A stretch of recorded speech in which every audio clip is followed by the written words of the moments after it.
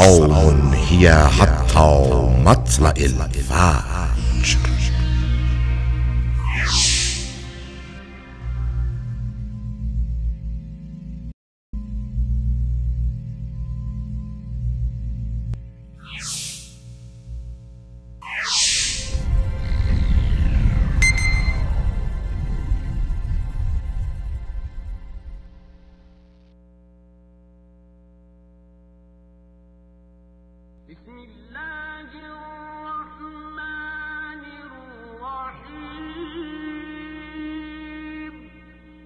There are 7 other dimensions that are hidden from us, that are hidden from our eye.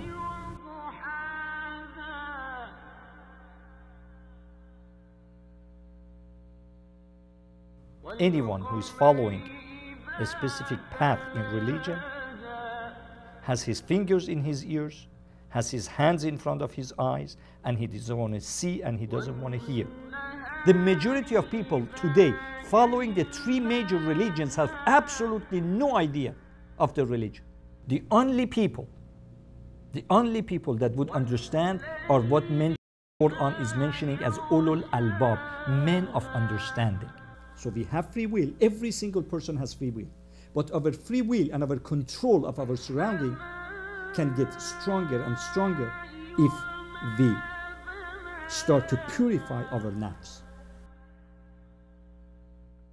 بسم الله الرحمن الرحیم الحمد لله رب العالمین و به نستعین اعوذ بالله من الشیطان الرجیم بسم الله الرحمن الرحیم والعصر ان الانسان لفی خسر الا الذین آمنوا وعملوا الصالحات وتواصوا بالحق وتواصوا بالصبر لا حول ولا قوة الا بالله العلی العظیم. سلام عرض میکنم. Assalamu alaikum, dear brothers and sisters, viewers of Salaam TV.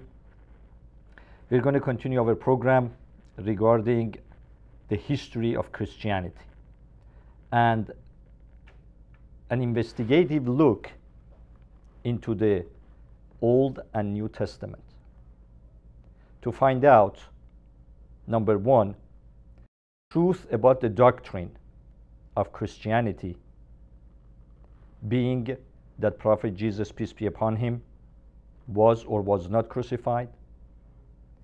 Did he resurrect? Did he say that by believing in my death and my resurrection, and by believing that my blood was shed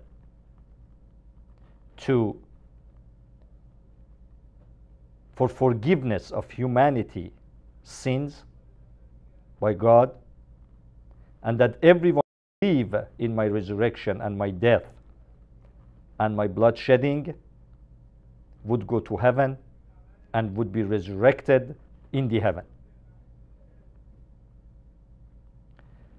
Is such a thing as a Trinity? Is such a thing as a cross? These are things we need to investigate and find out how much of it is true and how much of it is just invention by a fake apostle who called himself apostle of Prophet Jesus, peace be upon him. As you are aware, and you have been used to my programs, I have never mentioned anything whenever I talked about Quran and science, whenever I talked about Wahhabism, whenever I talked about any subject. You have never seen me talking without reference, talking without having any proof. Never. And inshallah, that would be my policy as long as I have programs on Salaam TV. In the Quran, Surah Furqan, ayah number 31. Surah Furqan being Surah number 25, in verse 31. God says, وَكَذَلِكَ جَعَلْنَا لِكُلَّ نَبِيًّا عَدُوًّا مَنَ الْمُجْرِمِينَ وَكَفَى بِرَبِّكَ هَادِيًا وَنَصِيرًا.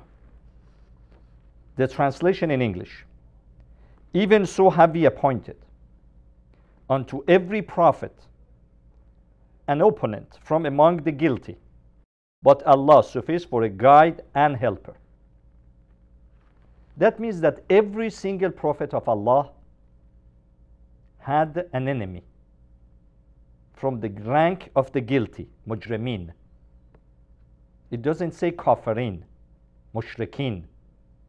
You see, it doesn't mention that they are kafir. It means they are people that believe in God. Those are people that believe in God. But they are guilty. They are guilty because they want to change the message. They want to deviate the message for their own personal reasons. They are mujrim. They are guilty. You see, somebody is guilty of a crime, somebody guilty of theft. People can be guilty of a lot of things. And some people are guilty of deviation, of trying to deviate the message of Allah subhanahu wa ta'ala through His prophets. So God is telling us to be careful, because there are some people around you that are trying to deviate the teaching of Allah subhanahu wa ta'ala. Again in Surah Furqan, Surah number 25, ayah number 33, and it says, and they bring thee no similitude, but we bring you the truth, and better as argument. It means those people, those guilty ones and their followers, are trying to bring to you some reasons to convince you that their doctrine is the truth. But we also give you a doctrine that would destroy all their belief system and all their lies. We're going to give it to you, and we're going to give it through Quran. And if you read the ayahs in the Quran, and if you follow the way God is asking you to investigate your belief, you would find out extremely easily the lies that exist in the Old and the New Testament. All you need to do is to read it with an investigative mind, with a curious mind, not being fanatic, not being obsessed with the belief system that have been pushed and forced into your mind by your parents and your church and your ancestors. The only way, brothers and sisters, to find the right path, the sirat mustaqim, is to look at things with an open mind. But to have an open mind, you need to have open eyes and open ears. You need to gather information and then analyze them and find what is true and what is false, what is from God and what is from shaitan. And it's extremely simple, brothers and sisters, very, very simple, as long as you let go of your ancient beliefs, things that have been forced to your mind by the society. You have to let go, become fresh, and start thinking. If you look at the Gospel, the New Testament, if you look at the book of Revelation, book 2, verse 2, it says, and you have tested those who say they are apostles and are not, and have found them liars. Revelation, book 2, verse 2. Basically, is saying the same thing as we saw in Surah Furqan, ayah number 31. That for every prophet, we had someone from the group of guilties that are trying to change the message. Here in the book of Revelation, book 2, verse 2, we have exactly the same thing. That some people are telling you that we are apostle of Prophet Jesus, peace be upon him. but you would find out that they are liars. Now, how can we find out that someone that is telling he is an apostle, he is lying? And thank God, it's so simple. It is so simple to prove who an apostle is and who those apostles are that are saying they are the apostles of Prophet Jesus, peace be upon him, but people would find out that they were a bunch of liars. And if you remember, I said many, many times in my programs that that apostle that was lying, and which is mentioned in the book of Revelation, book 2, number 2, verse 2, is nobody else than Paul, or Paulus, or Shaul, or Saulus. Shaul, or Paul, or Paulus. But let's call him Paul, the same way he's mentioned in the New Testament. Was Paul an apostle of Prophet Jesus, peace be upon him? Very simple question, very simple answer. Was he an apostle? No, he was not. Then how it is that 1.2 billion Christians around the world are following the doctrine of a person who was not an apostle of Prophet Jesus, peace be upon him, and never saw him. And not only he never saw him, he was never an apostle, but he was killing the followers of Prophet Jesus, peace be upon him, the most important martyr that was killed by Paul being Saint Stephen. In the book of Acts, Paul himself is telling that he helped people that were stoned to death, Saint Stephen. And he was helping them. And he was the person who arrested him and gave him to the court to be judged and be killed by stoning. And he says in the New Testament that he was hired by the temple, by the Sadducees and the Roman Empire to go after the followers of Prophet Jesus, peace be upon him, to arrest them and bring them to justice. Actually, to bring them to the injustice. But to him was justice. Then we have to ask ourselves this question. If he was not an apostle, how did he become an apostle? What happened? And you would be amazed. And you would be amazed to see that he proclaimed himself an apostle.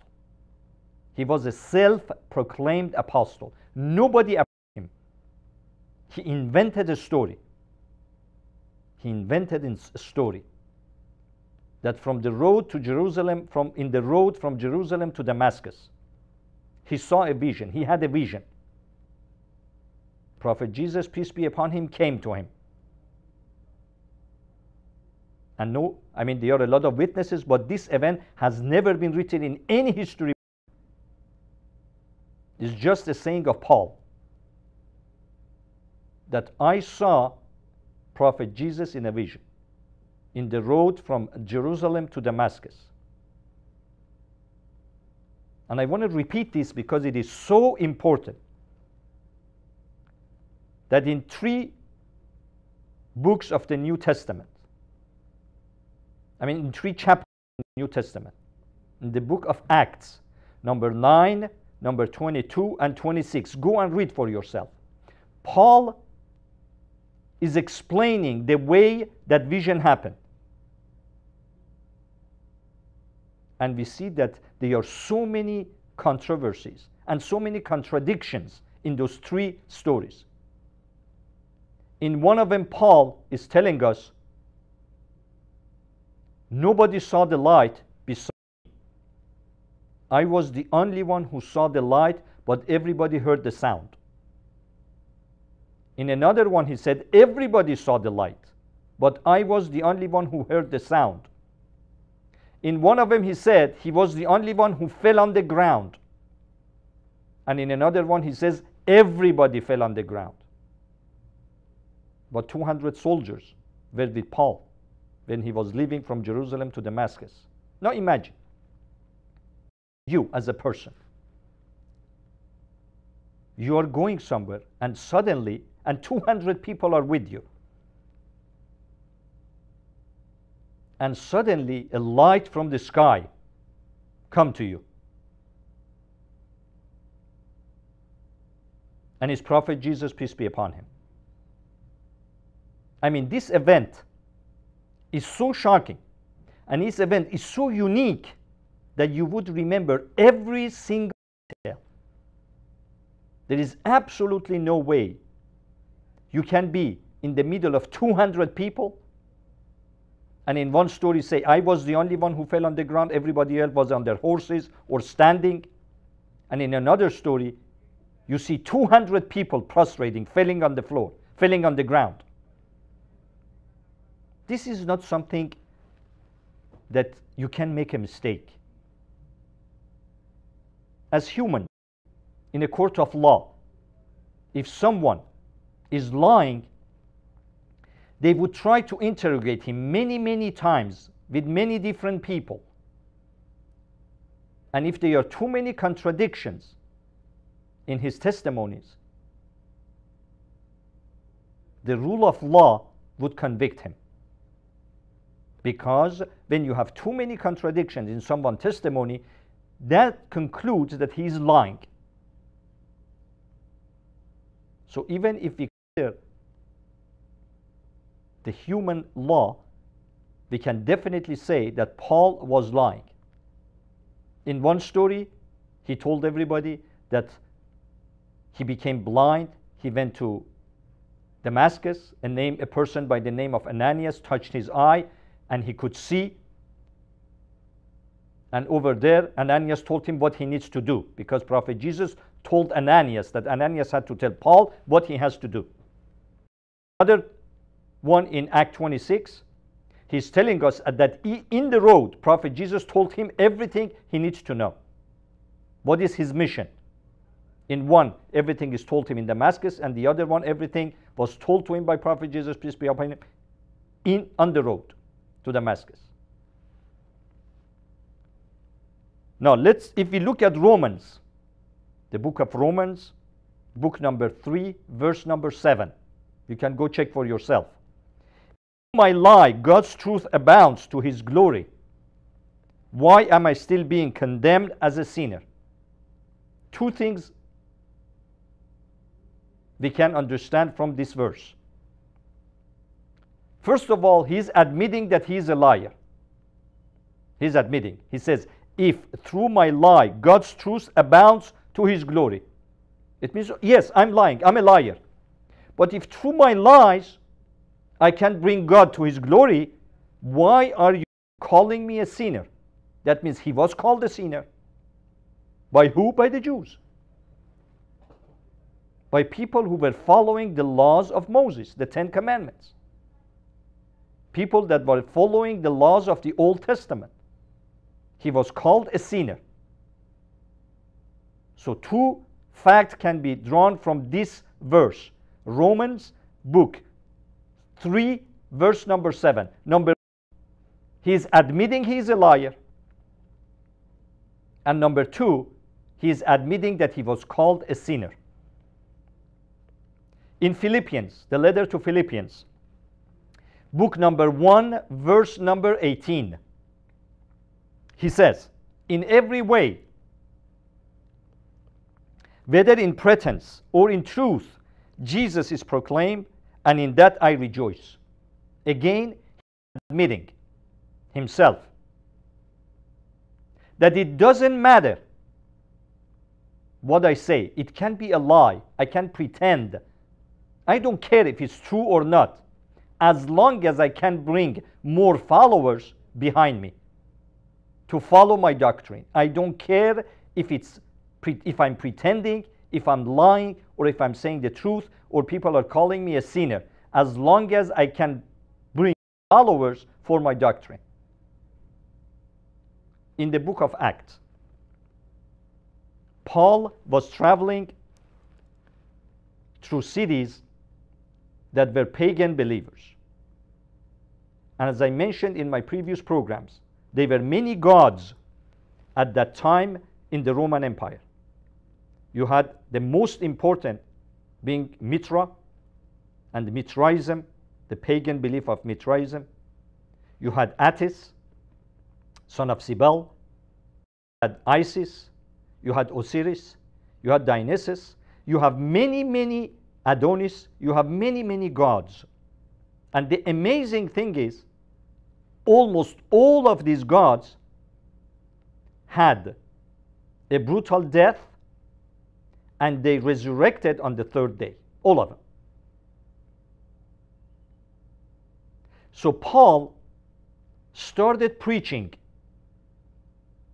about his doctrine. And of course, nobody believed in him. Nobody. And he saw that his job is becoming more and more difficult to find followers. And he knew that those people were followers of pagan gods. And they believed in the resurrection, the third day resurrection.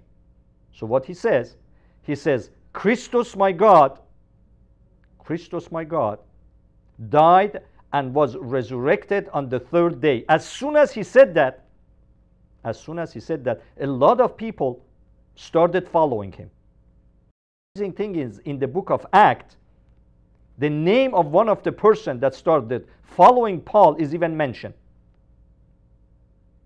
Dionysius. Dionysius was one of the person who followed Paul after what he said about the brutal death and the resurrection on the third day. Dionysius being one of the pagan god.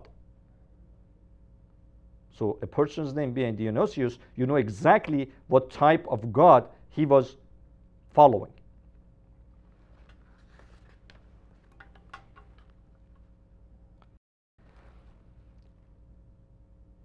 Again, you have heard that it was said to those of old, you shall not swear falsely, but shall perform your oath to the Lord.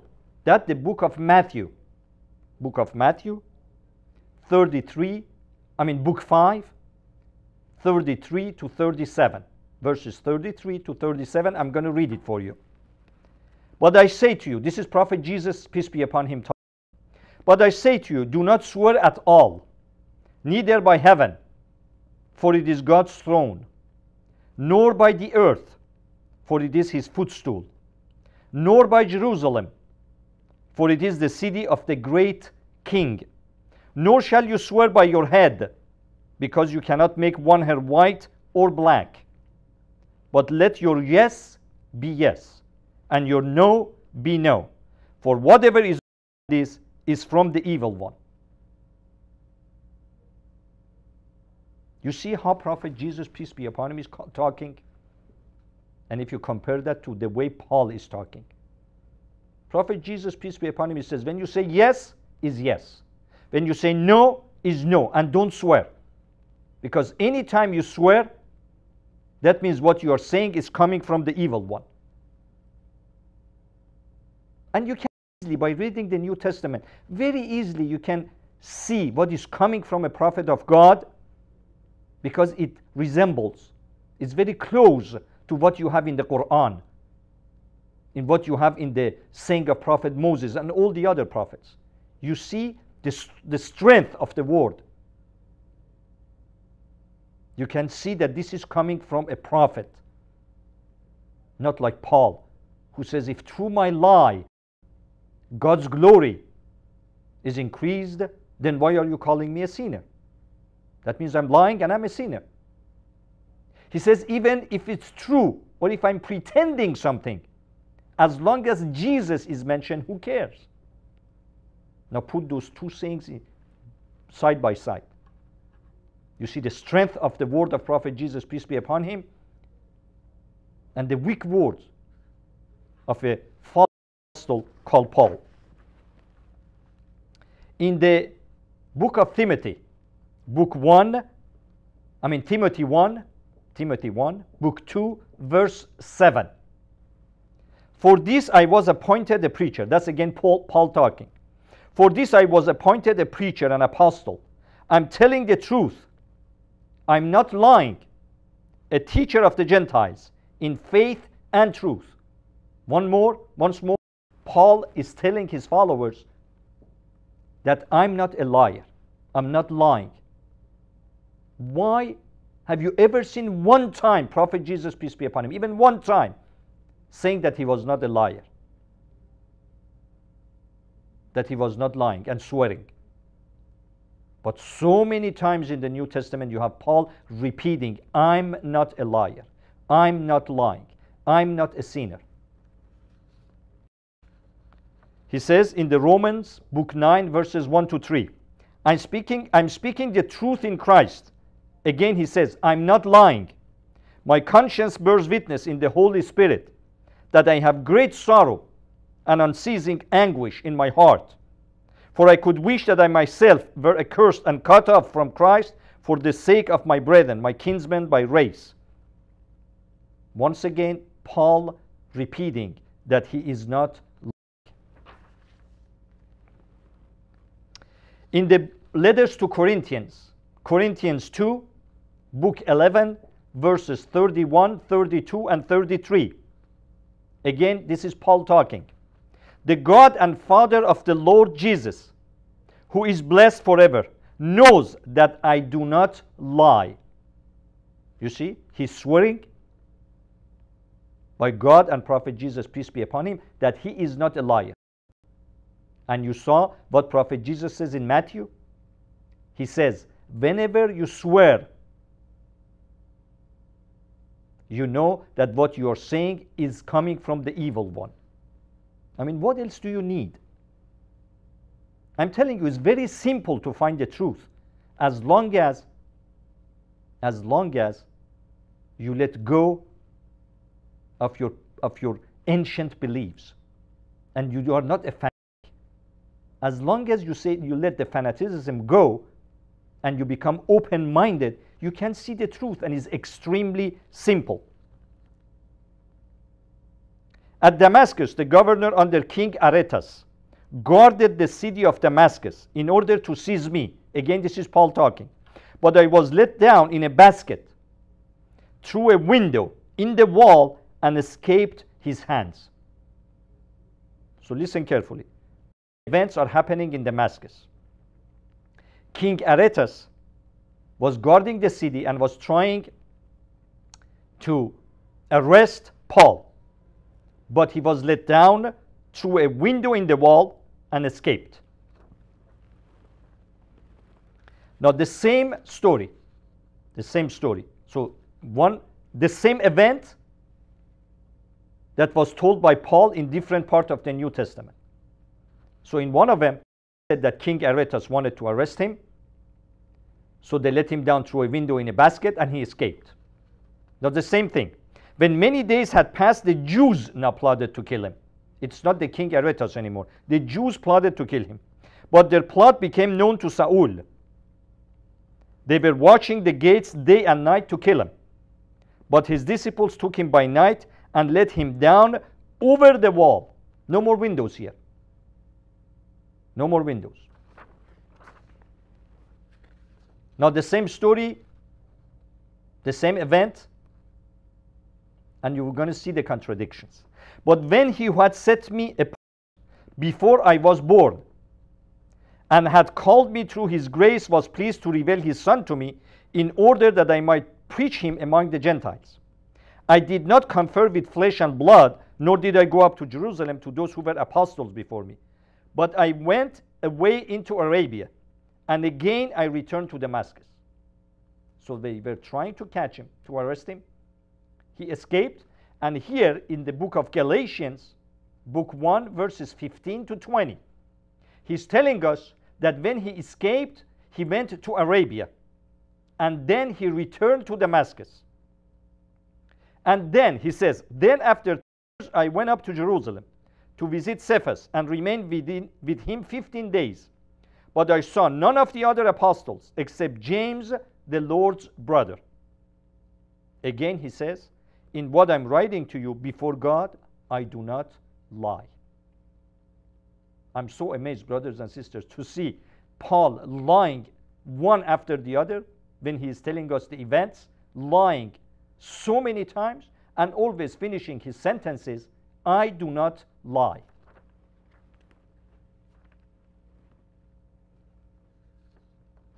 Now here, so in Galatians, he said that he went to Arabia. And Ananias said, the God of our fathers appointed you to know his will, to see the just one, and to hear a voice from his mouth. And you will be a witness for him to all men of what you have seen and heard. And now, what do you wait? Rise and be baptized, and wash away your sins, calling on his name. Now here, you see, Paul is still in Damascus. In the book of Galatians, he says that from Damascus I went into Arabia.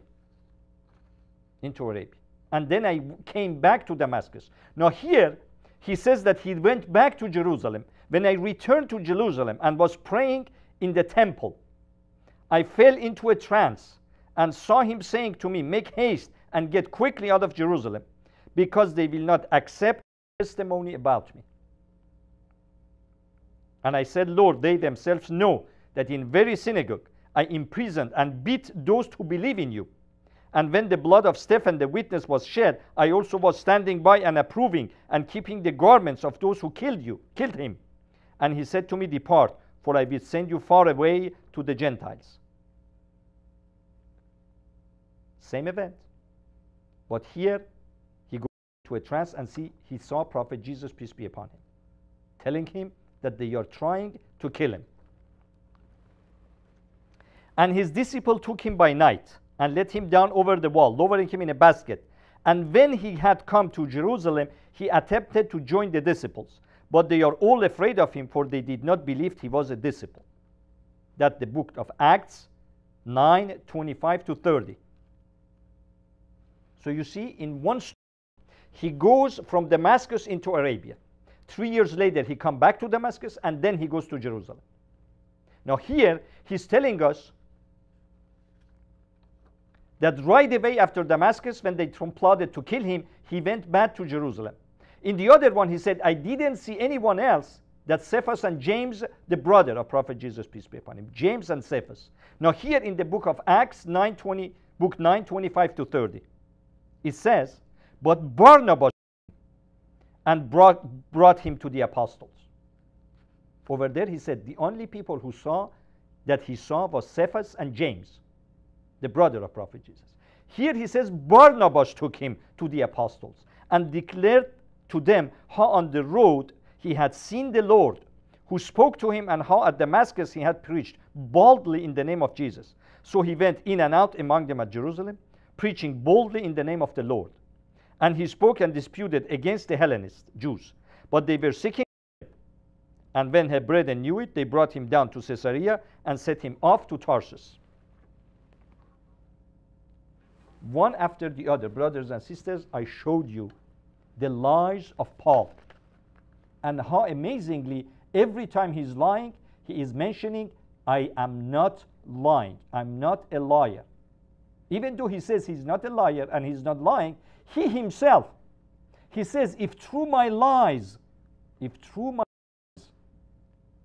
God's glory is mentioned, then why are you calling me a sinner? If through my lies, he's accepting. He says, if in truth or in pretense, it means if I say a truth or if I lie, the name of Jesus is mentioned, who cares? Who cares if I lie or if I say the truth, as long as the Jesus name is mentioned? Now we're going to look at Galatians, book 1, verse number 10. Am I seeking the favor of men or of God? He's asking a question, Paul. Or am I trying to please men? If I were still pleasing men, I should not be a servant of Christ. So Paul is telling in the Galatians, book 1, number 10, if I were to please men, I should not be a servant of Christ. Okay, makes sense. But in Corinthians 1, 10 verse 32 and 33, he says, give no offense to Jews or to Greeks or to the church of God. just as I try to please all men in everything I do. Subhanallah. In one verse, in Galatians book 1 verse 10, he says that if I try to please all men, I would not be a servant of Christ. In the book of Corinthians 1, book 10, verse 32 and 33, it says, I try to please all men in everything I do. Honestly, if I was a follower of Paul Christianity, that would be enough for me. That would be enough for me to start thinking.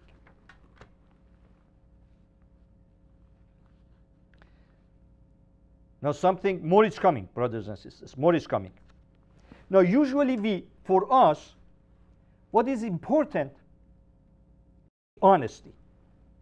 Usually when we try to rank people, we say, I like that person because he's a straight shooter. Whatever is in his heart, he's telling you. And he's not changing face depending where he is. He's a straight shooter. He's an honest man. Now let's see what Paul, how he's describing him, what kind of a man he is. In Corinthians 1, book 9, verses 19 to 25. For though I am free from all men, I have made myself a slave to all, that I might win the more. You see? I would become a slave. I would lie. I would deceive. As long as I can bring more people to my doctrine. The Jews, I became as a Jew in order to win Jews. To those under the law, I became as one under the law, though not being myself under the law. Brothers and sisters, it's amazing. He says, even though I myself, I don't consider myself under the law, and in many verses in the New Testament, he says, the laws don't bring anything to you, and they are a curse to you. The laws are a curse to you. But here he says, to those under the law, I became as one under the law, even though I don't care, they don't care about the law, that I might win those under the law. To those outside the law, I became as one outside the law, not being without law toward God, but under the law of Christ, that I might win those outside the law. To the weak, I became weak, that I might win the weak. I have become all things to all men, that I might by all means save some. I do it all for the sake of the gospel, that I may share in its blessing. Again, I'm telling you, brothers and sisters, to me, if I was a fair Pauline Christian, that would be enough. Honestly, that would be enough.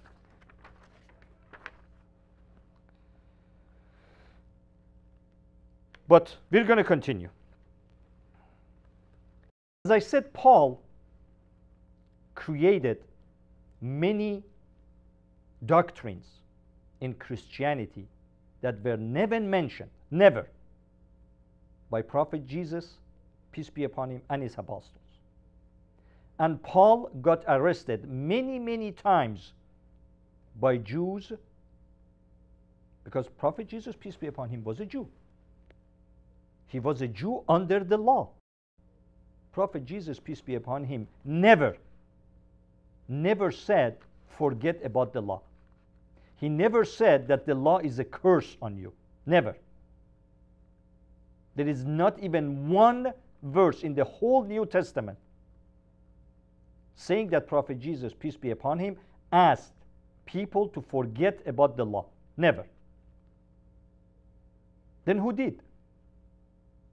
Paul, the faithful apostle, the liar, the person who himself is calling himself a liar, a hypocrite, because he becomes everything to all men to please them.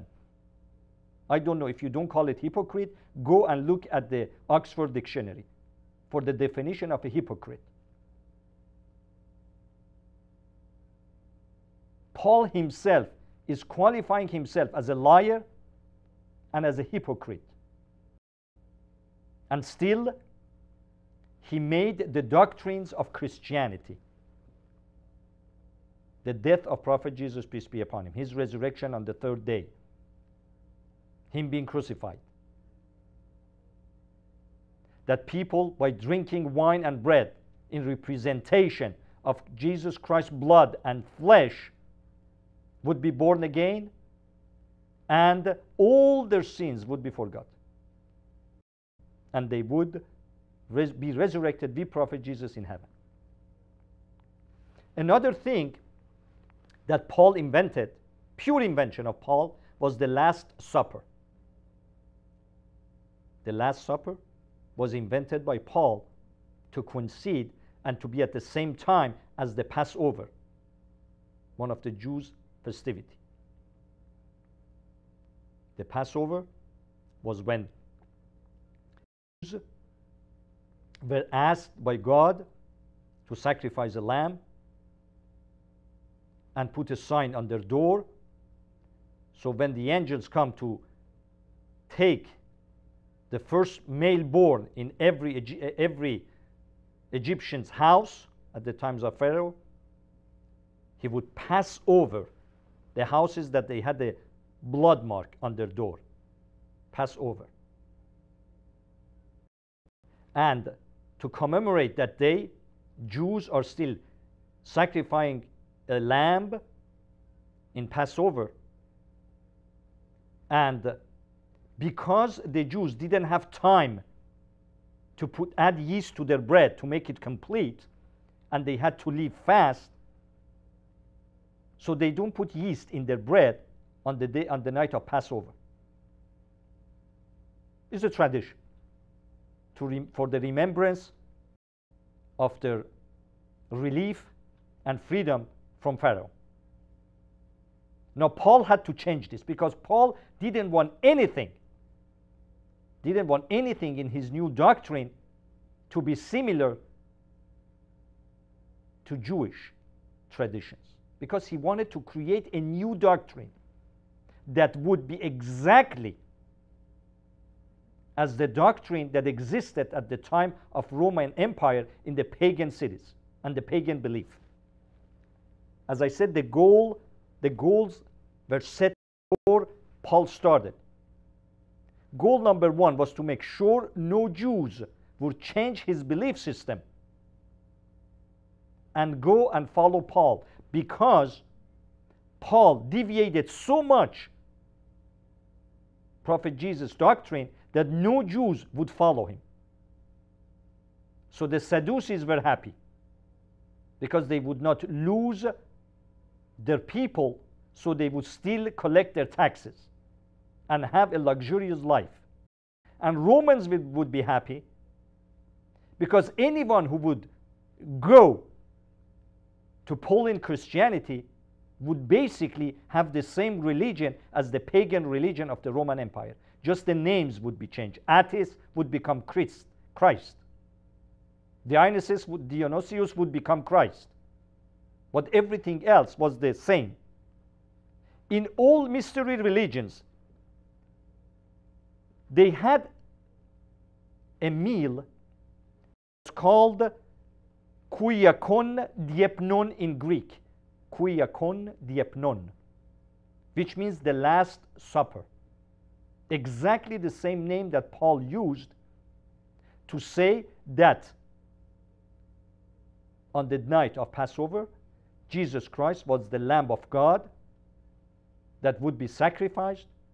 Like the Jews were liberated from the pharaohs, Jesus Christ is going to be sacrificed as a lamb, so his followers would be saved.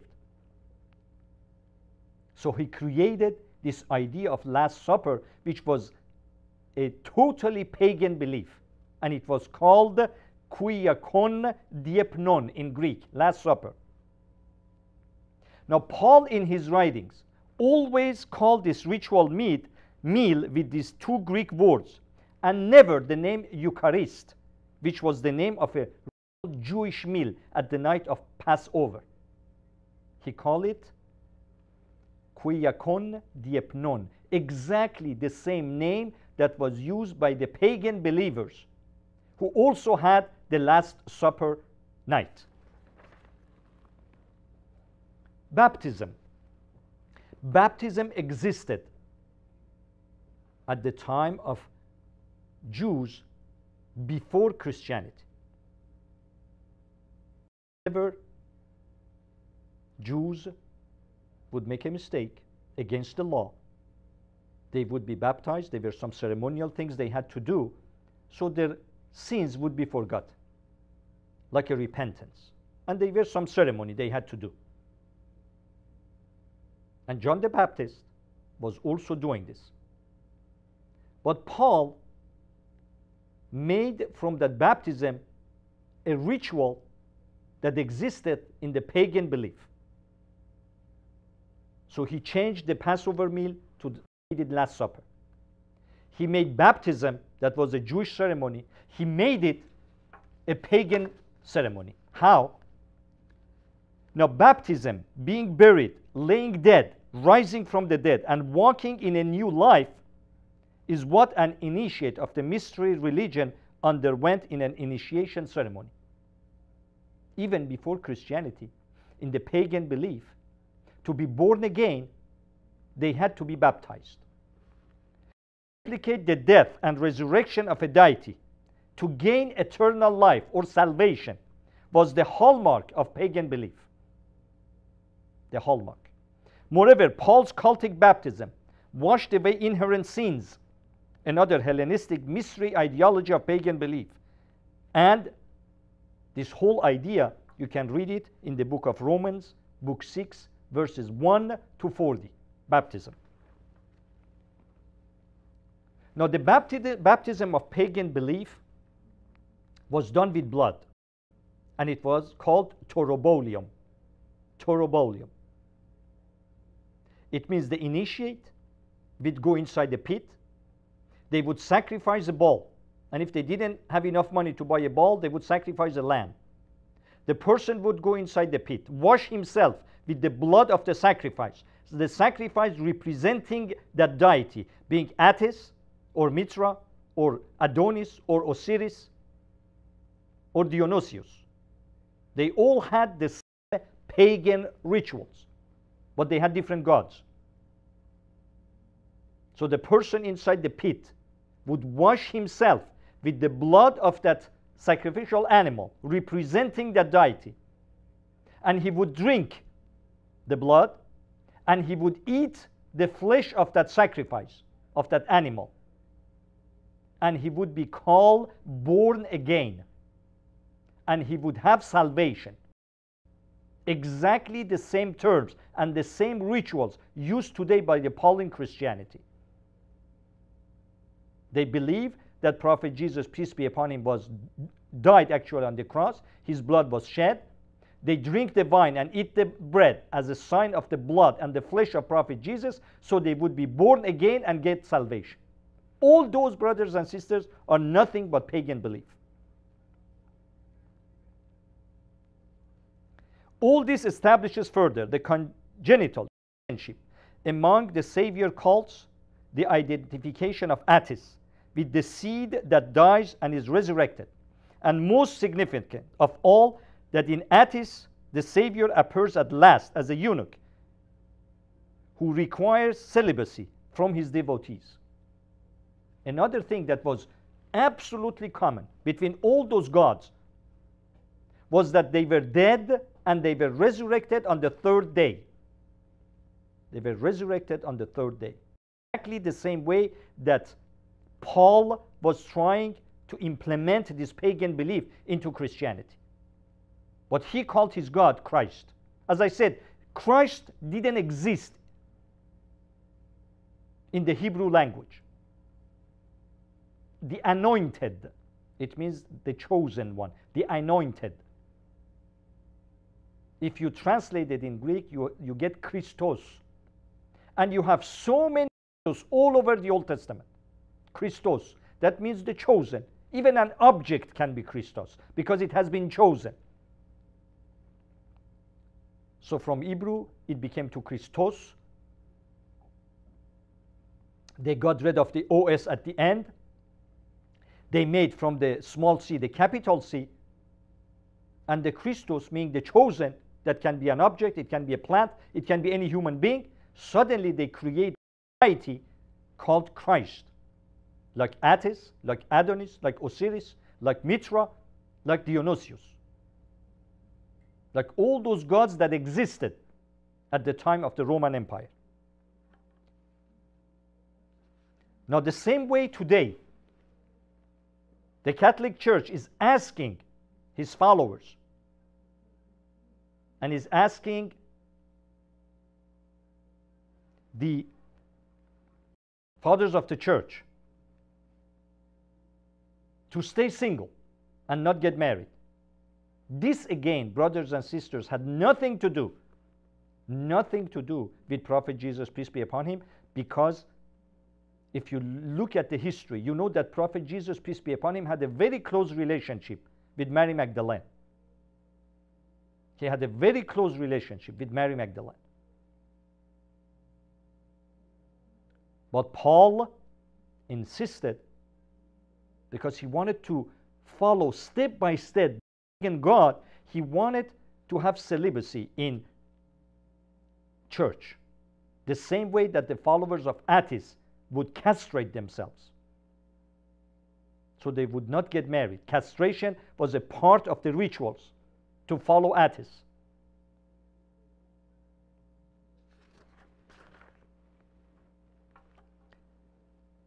Now another interesting thing, Christians claim the same dates for the conception and birth of the Savior. Now if you ask Christians why there are so many similarities in your belief system and the belief system of the pagans of Roman Empire, do you know what they would answer? And Tertullian, being a philosopher, that's what he had to say. The devil, by the mysteries of his idols, imitates even the parts of the divine mysteries. Followers of Attis eventually lost their sacrificial day to the Christians. Tertullian basically is saying that evil saw what it is in Christianity, took it back in time, and showed that to the idol worshippers, to the pagan believers. So they would have the same belief system as Christians, so the Christianity would go under question. Have you ever heard something as stupid as that, brothers and sisters? That if someone comes and says, listen, I look at the history books, and every single rituals that you guys have in Christianity is exactly the same thing that existed in the pagan Roman Empire.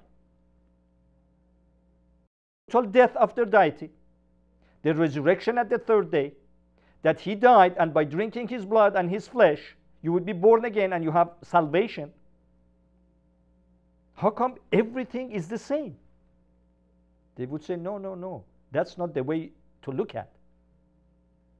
Evil, Shaitan, came, saw what it was in Christianity, took it back in time, showed it to those pagan believers. So actually they are imitating us. We are not imitating them.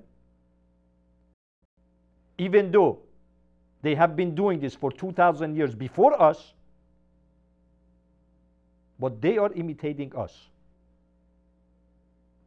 Subhanallah.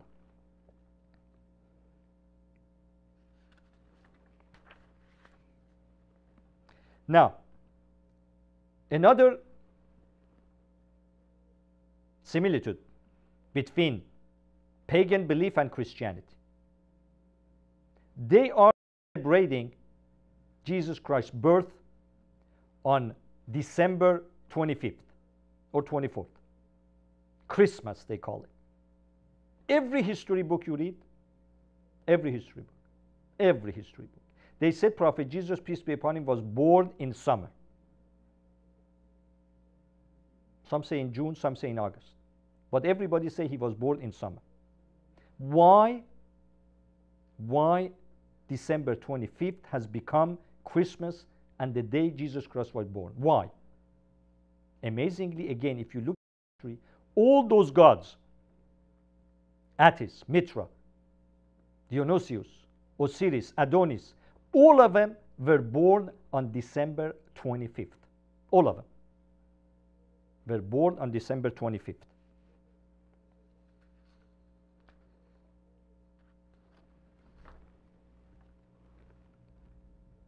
Why? Because all those deities, all of them, represented light. All of them represented light. They said that those gods, they accepted that the universe and everything has been created by the God, the supreme God. Even in the Quran there is an ayah, it says to the Prophet, go and ask them, those pagan believers, who created the whole universe? All those stars. They said God. They said God. That they believe. But what they say is that God created everything and now has absolutely nothing to do with the universe. Nothing. We are on our own. So we need to have our own God now to protect ourselves. So they created some fake gods now for protection, for salvation. And because in the pagan beliefs, a lot of them were sun worshippers. They believed that their God was represented by sun, because with the sunlight they could have agriculture, they can have animals, so their life depended on light and fire. So light was extremely important to them for his light and his heat. And because the nights were getting shorter and shorter where those guys were living, the nights were getting shorter and shorter. Nights were getting longer and longer during the winter solstice, up to December 24th. Starting at that time, the day would take over, the light would take over, and days would become longer and longer. We call it in the Persian culture the Yalda night. They would call it the Yald night. It means the longest night of the year. And from the next day, the nights would become shorter and shorter, and the days would become longer and longer. So to them, that special night was a special night because now the day would take over and would become longer and longer. So to them was the birth of their god sun, the light. All those gods representing the sun, so that would be his birth. So Paul did exactly the same thing and created this pagan belief in Pauline Christianity that Prophet Jesus, like all those gods, was actually born on December 25th. And there are so many other similitudes. Inshallah, we're going to talk about it more.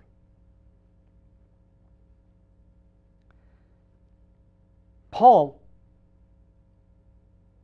was always contradicting the laws of Moses, peace be upon him, in the Old Testament. He says, for by the works of the law no flesh shall be justified, but that no one is justified by the law in the sight of God.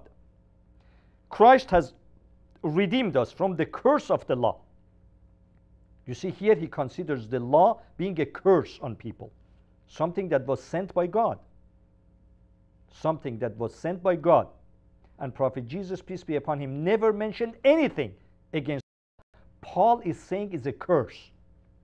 Now, if you look at the book of Deuteronomy 6:25, Moses says, then it will be righteousness for us if we are careful to observe all the commandments before the Lord our God, as he has commanded us. Now, brothers and sisters, asking a simple question. Go to any bookstore and say, I want to buy a Bible. When you buy a Bible, you would have a book which has an Old Testament and a New Testament. The Old Testament having 39 books and the New Testament 27, a total of 66 books. How is it possible to have a book in your hand that you consider the Word of God, which is not, that are totally contradicting itself, totally? In Deuteronomy 6:25, Prophet Moses says, you have to follow the law. This is the right path. And then the fake apostle Paul, it says, the law is a curse on us. Allahu Akbar. And there are so many of those brothers and sisters. I mean, we can just talk about it days and days. Paul again says in Galatians, book 5, verse number 14, for all the law is fulfilled in one word, you shall love your neighbor as yourself. Prophet Moses, peace be upon him, Prophet Jesus, peace be upon him, said that the first commandment, the first law is love, is the love of God. Love of God. Paul, this fake apostle, comes and says, no, no, no, no. Forget about Prophet Moses. Forget about Prophet Jesus. Follow what I say. That the law is just one. You shall love your neighbor as yourself. In Matthew, if you look Matthew, book 22, verses 36 to 40. Matthew, book 22, verses 36 to 40. They ask, here they ask Prophet Jesus, peace be upon him, teacher, which is the great commandment in the law? Yeshua said to him, you shall love the Lord your God with all your heart, with all your soul, and with all your mind. This is the first and the great commandment. So they ask Prophet Jesus, peace be upon him, what is the first commandment?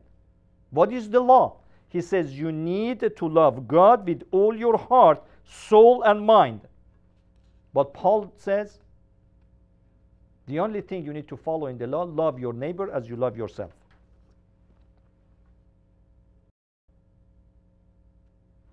And the second is like it. That's Prophet Jesus not talking. You shall love your neighbors as yourself. On these two commandments hang all the law and the prophets. Love of God, love of your neighbor. But for Paul, the love of God doesn't exist. The love of the neighbor is enough for him. Now there is a reason for that.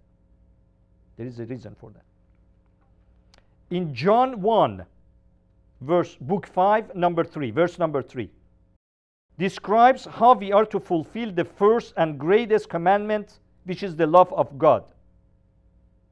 For this is the love of God, that we keep his commandments, and his commandments are not burdensome. So Prophet Jesus once again is emphasizing to his followers that I didn't come to change the law.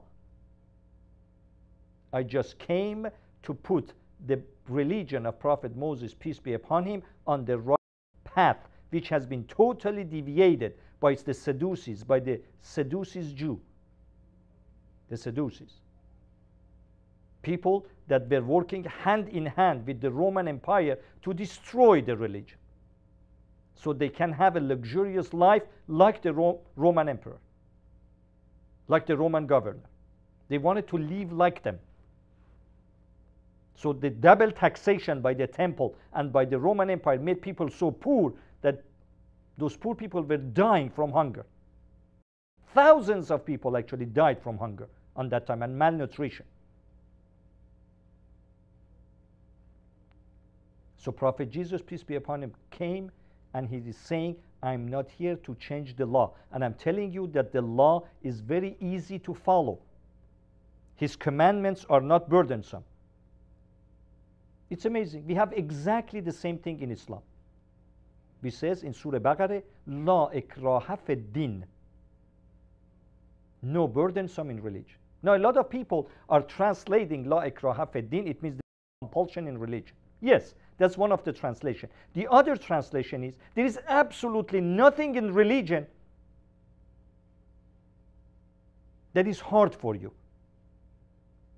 Makruh, ikrah, It means there is nothing in religion that your soul and your spirit can find burdensome. Nothing. God has made all the laws for your own benefit, and is hard to follow it. La ikraha fi ddin. Exactly the same thing in book of John 1, book 5, number 3. Nothing in the laws of God, nothing is burdensome. As you see, brothers and sisters, I had more to talk about tonight, but unfortunately, we just have 2 minutes left. I would just say one more thing. In Matthew 23:9, Prophet Jesus, peace be upon him, says, "Do not call anyone on earth your father, for one is your father, he is in the heaven." He is in the heaven. Matthew 23:9.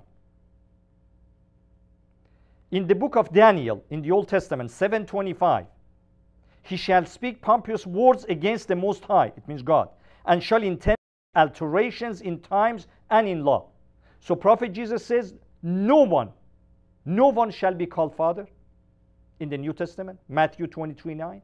And in Daniel 7:25 in the Old Testament, it says that someone would come and he would make alterations in times and in law. Now Paul, if you look at Corinthians 1:4-15, that's Paul talking. "I became your father." Prophet Jesus 23:5 says, anyone who says I'm your father is from evil. There's just one father, he's in the heaven.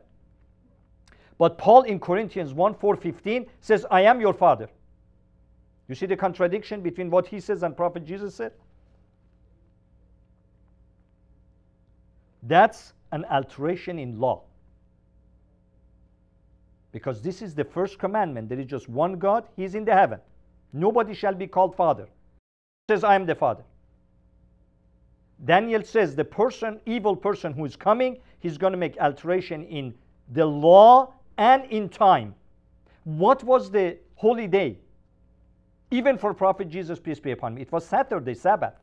That was the holy day. Prophet Jesus never changed that day. Who changed it to Sunday? Sunday, the day of sun. You see again the connection between pagan belief, the God of sun, Sunday. Who made that alteration in time? Your guess is right, Paul. Paul made this alteration in law and this alteration in time.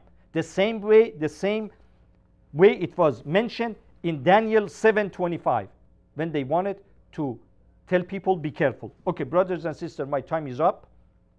Again, I wanted to emphasize, I'm not talking tonight about the Gospel of Barnabas. I'm talking about this New Testament that we have in our hands. Nothing tonight was mentioned about the Gospel of Barnabas. Everything I was mentioned was from the New International Version of the Bible. Go and ask your religious leaders to explain those contradictions in your Bible. And if you're smart enough, and if you're not a fanatic, and if you're not brainwashed, you would think. And inshallah, you would see the light. Thank you very much for listening to this program. Wassalamu alaikum wa rahmatullahi wa barakatuh.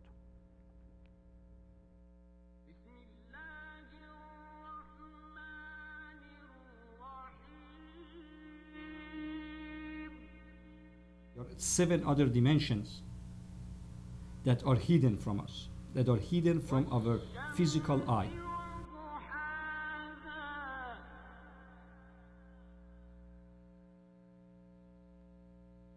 Anyone who is following a specific path in religion has his fingers in his ears, has his hands in front of his eyes, and he doesn't want to see and he doesn't want to hear.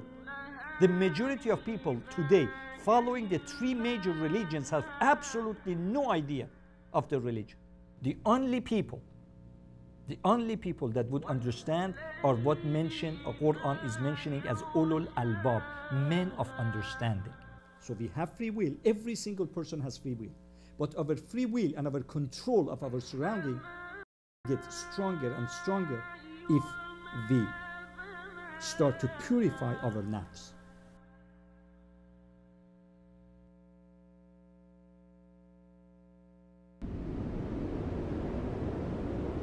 بسم الله الرحمن الرحیم. مدیریت و کارکنان شبکه سلام هیچ گونه مسئولیتی در قبال مطالب مطرح شده از طرف سخنرانان، برنامه‌سازان، میهمانان، اطلاع دهندگان و مکالمات تلفنی بینندگان ندارند. Disclaimer. The management and staff of Salaam TV are not responsible for the views and opinions of the speakers, guests, advertisers, and callers to our live programs.